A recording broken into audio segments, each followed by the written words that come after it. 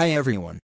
In this video, we're going to take a look at how you can add lines or grids to Samsung Notes on the Samsung Galaxy A13. On the home screen, swipe up to go into the app screen. And open up Samsung Notes.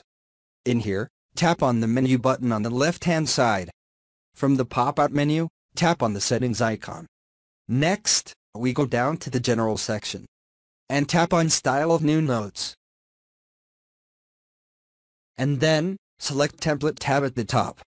Next, go down and select which line that you would like to use. So a small line is used for a smaller font and a medium line used for a larger font. And if you want even a larger font, you want to select a larger line, so select one of the lines type that you want to use.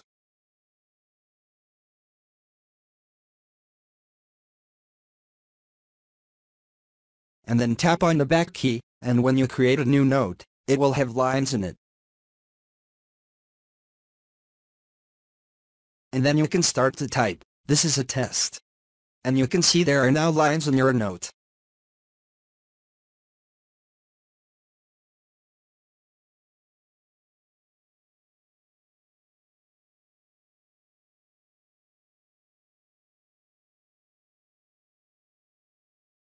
And you can also add in grid.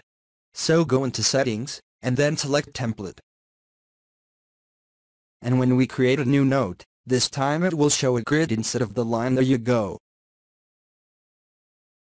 Thank you for watching this video. Please subscribe to my channel for more videos.